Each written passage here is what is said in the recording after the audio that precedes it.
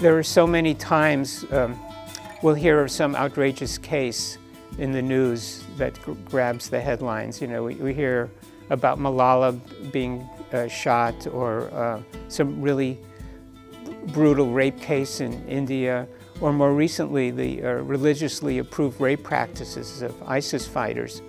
But there are tens and tens of millions of women and girls who don't make any headlines and suffer in silence and basically live lives that are not very, very much different than being a slave.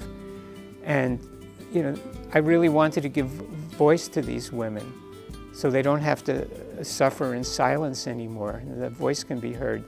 And it's also important to realize that these are the women that actually have the potential to really transform our world and change our world for the better. A lot of people have said my book is very timely, and my response is that it's timely, but unfortunately it's going to be timely for a very, very long time. How do you break through, and how do you move this issue forward? There are so many reports you can read about the statistics of the brutality that women and girls face and the maternal mortality, but people don't relate to statistics. You know, I really do portraits so the viewer can get a sense that we're dealing with real people, and that each one of these women and girls, they're individuals. You know, they have dignity, and each and every one of them is doing the very, very best that they can under the circumstances that they find themselves. I would really like to focus the conversation on how the photography and the visual arts